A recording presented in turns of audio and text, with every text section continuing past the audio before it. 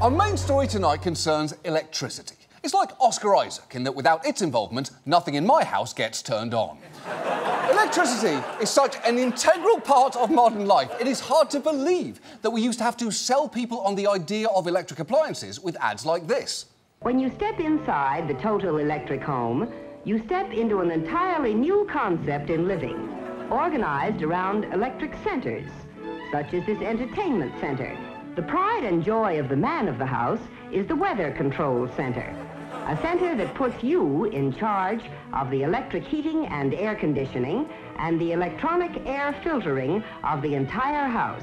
Yes, the pride and joy of the man of the house is, of course, the temperature control system. Just invite all your thermo bros over on a Sunday, crack open a few brews, and watch the temperature for hours. Sorry, ladies, you wouldn't understand. It's a guy thing. Specifically tonight, we're going to talk about the power grid, the system of generators that produce electricity and the vast latticework of wires that get it to our homes. The grid is something that you probably don't think much about until it goes down, which unfortunately has been happening more and more in recent years.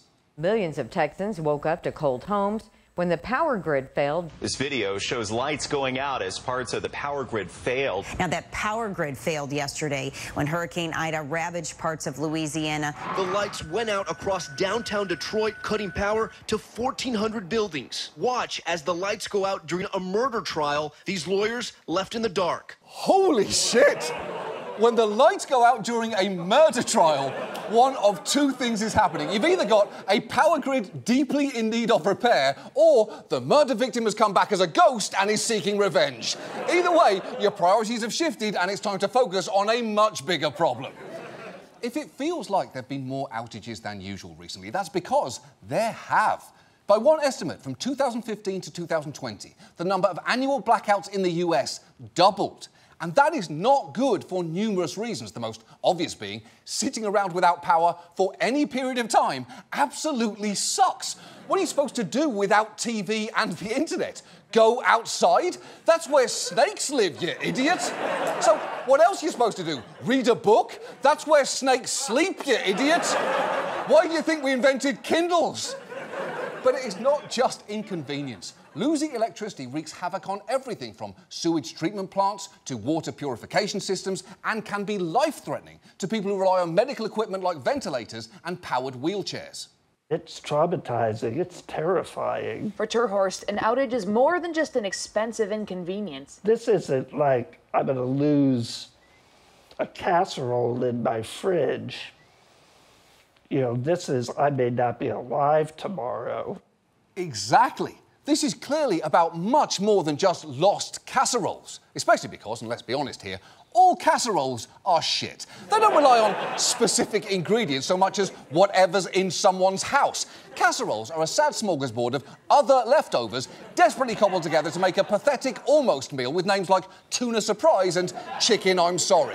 But to have a casserole left over, that is abandoned food that didn't make the cut 2 rounds in a row. I'm sorry.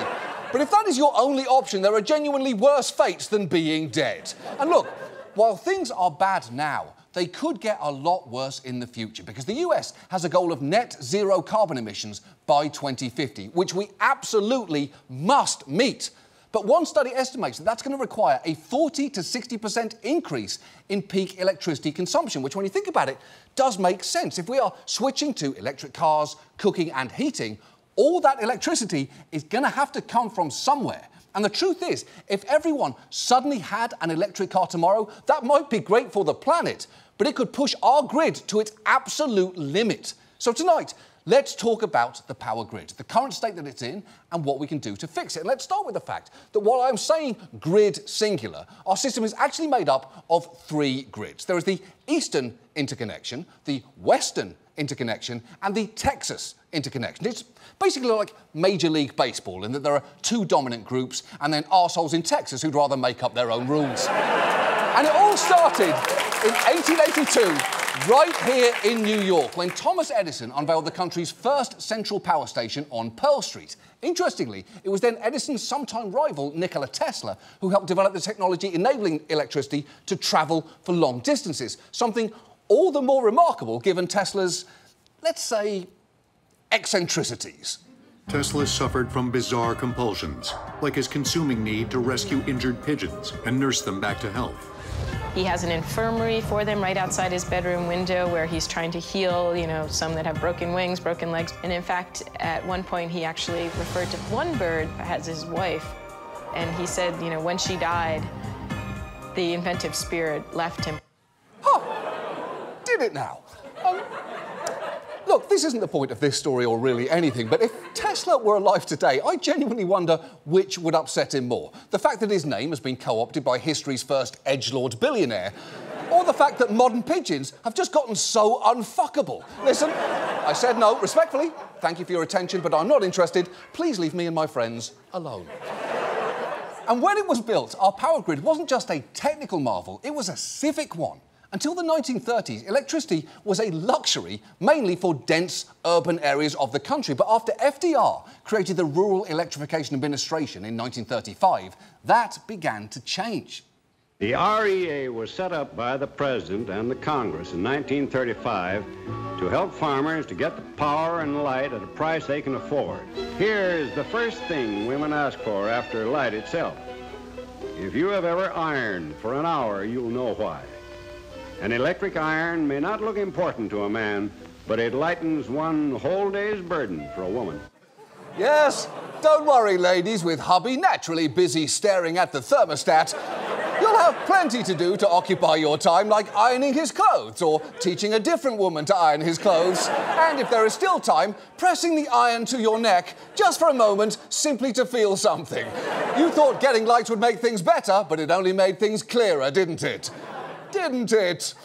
Now, in the end, we wound up with 600,000 miles of transmission lines and around 5.5 million miles of local distribution lines, like the ones that you might see outside of your house, all of which form our modern electrical grid. It has been called the supreme engineering achievement of the 20th century, which is not to say that it is completely invulnerable. Of course not. When you string wires in the air, they're going to be subject to interference from all sorts of things. A website that tracked disruptions found that there have been over 600 outages caused by squirrels, over 200 by birds, 53 by raccoons, and a number of others caused by everything from snakes to slugs. And let me just quickly say here, kudos, slugs. Out of everything on that list, you are honestly the ones that I underestimated. The nicest thing I can say about you is that on your best day, you look like sassy poop. But you really showed us something by disrupting our power, so once more, slugs, kudos.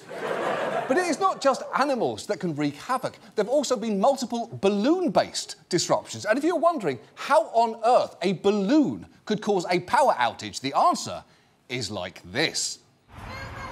Oh, shit! Oh.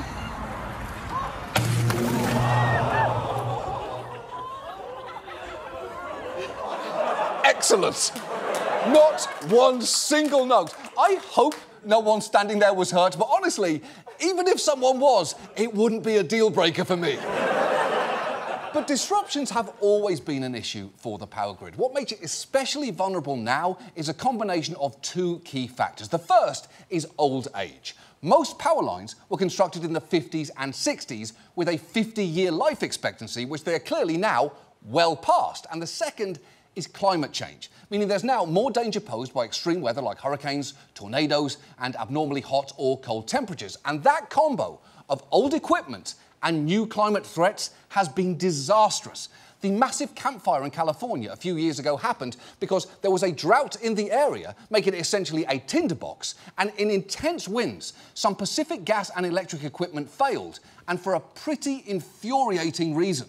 This is the hook that killed 84 people.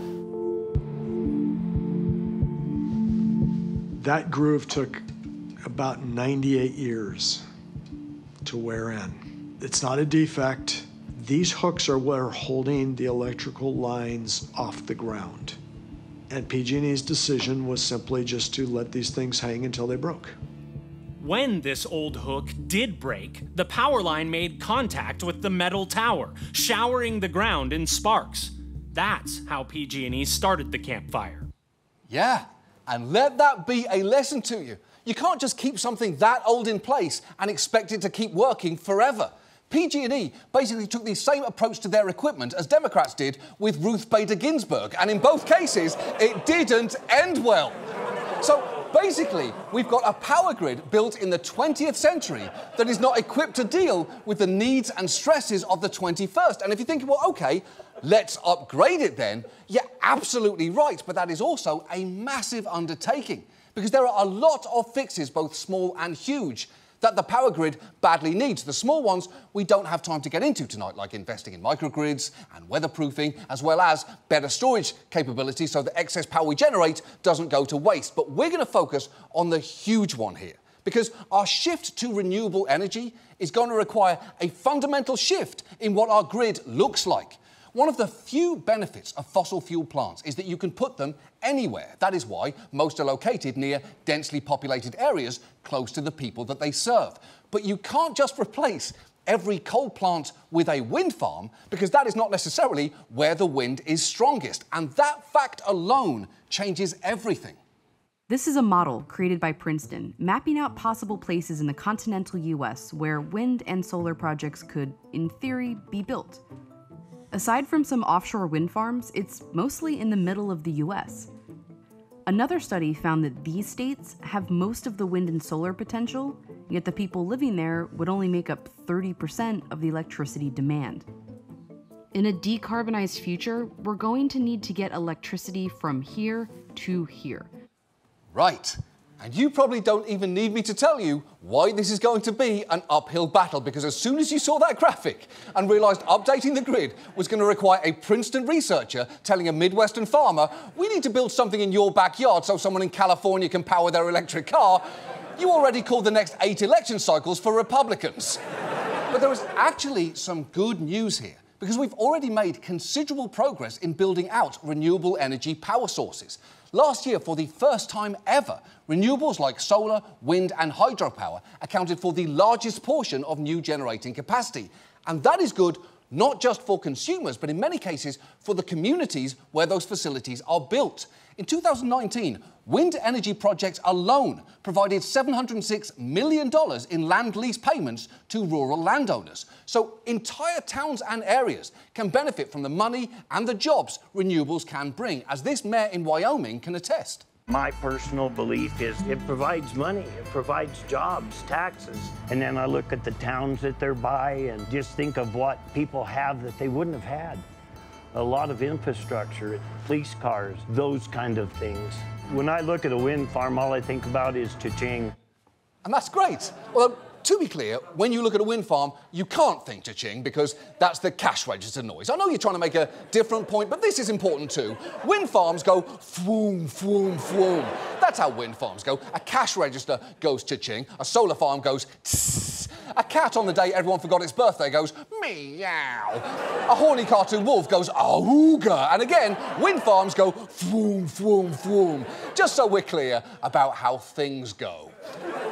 So the physical generation of renewable energy isn't really the problem here. The key issue is the transmission of it. Basically, how do you get that energy from where it's made, like a wind farm in Wyoming, to where it is needed, which could be 1,000 miles away? And that brings us to transmission lines, because they are at the absolute heart of our grid, and we're going to need a lot more of them, partly because, due to limitations of our ageing transmission infrastructure, in some places, we actually have more electricity than we have the capability to transport. For instance, in Vermont, they had to put a moratorium on new solar and wind projects because the transmission lines couldn't carry any more electricity. So building out newer, higher capacity lines is crucially important. But so far, we haven't done nearly enough. And that is for a couple of reasons. And the first big one is location.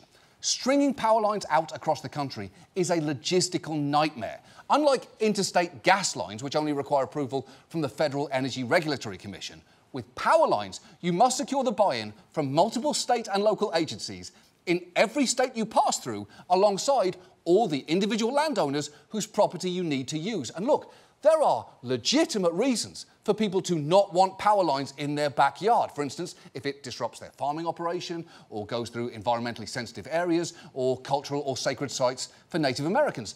Other objections are simply aesthetic. The fact is, high voltage lines capable of carrying more electricity require bigger towers than their predecessors, and some people just don't want to see them. This is such an issue that some countries have actually made efforts to beautify their towers. In Hungary, they decided to build ones that look like jesters. In Iceland, they proposed these designs for a project called Land of Giants. And in Argentina, there is Colosso, the giant transmission line robot. At night, Colosso lights up and can even smile and wink. And look, I get the smile part. You want Colosso to come off as friendly so children aren't terrified of the giant electrified robot with glowing monster eyes. But why does it need to wink? What is it trying to communicate there? Is it coming on to us? Because I feel the same way about Colosso as I do about that pigeon. Never in a million fucking years. No, thank you. Please stop looking at me like that. It's making me uncomfortable. It's my friend's birthday. We're just trying to give her a nice evening, although I will keep the Long Island iced tea. Thank you. And good night. And the thing is, local opposition can be very effective in killing transmission line projects. A few years back, a company proposed plans to build 16 miles of new lines through Pennsylvania. But local landowners formed a grassroots group to push back, even releasing videos like this one to detail their objections. I understand everybody needs electric, and everybody has to have electric. I wouldn't want to be without electric, but from what I understand, you know, this is only going to help people in Western PA, Maryland, and Virginia. And what's it doing? You know, I mean, I chose to live here, and they chose to live there. So don't make your problem my problem. That's how I feel. OK, I mean, that is a little bit maddening. The mirrored sunglasses definitely don't help, but it's a lot more than that, because I do get I don't want this on my land. I really do. But to make your argument, I don't want this here, if it'll only help someone there, just makes you sound like a dick. Also, if we don't upgrade the grid, absolutely everyone is going to have problems, including you. It's like saying, don't make your problem my problem when your neighbour's yard is full of bears. Sure, but when it gets over that fence, guess what? It's your fucking problem now too. And when you consider all the hurdles transmission projects have to clear, it is no wonder it can take up to a decade to get new ones approved, if they're approved at all. And this can make it harder to bring renewable energy onto the grid in the first place. Fewer than a quarter of proposed energy projects like solar and wind actually ever make it to commercial operation because of transmission hurdles, and that is really not good. Now, the second big obstacle to overcome here is cost, because the truth is this won't be cheap. One study projects decarbonising our power grid could cost $2.5 trillion over the next decade. And to put it mildly, not everyone is on board with spending that money. When Congress was considering the Clean Future Act, a bill that would, among other things, provide for expanding our transmission system, Representative Bill Johnson absolutely refused to entertain the notion that it could possibly be worth it, and would not back down. Whether the American people are stuck picking up this tab via higher taxes or rate increases on their utility bills, can you honestly say that they'll be receiving a return on their investment? As you look at the cost benefit for the health and safety of communities. No, what's the return on investment? What is the return on investment? They're making a monetary investment with their taxes or their rate increases. What is the return on their investment? So the return on the investment is access to clean energy, it's access to... No, that's not a return on investment. A return on investment is a monetary thing. That's why you make an investment. OK, a few things. One, shut up. Two, if you let her talk for more than 2 fucking seconds there, she might have told you that many studies have found that it is cost-effective. For instance, a federal lab looked into expanding transmission lines across the country and found that such a project could return up to $2.50 in benefits for every dollar of cost, which is, as an arsehole might put it, a return on a fucking investment. But look, set that aside. Set aside also that blackouts can cost us a lot of money, as the people of Texas will tell you after what happened to them earlier this year. There are also many benefits here that are not purely monetary.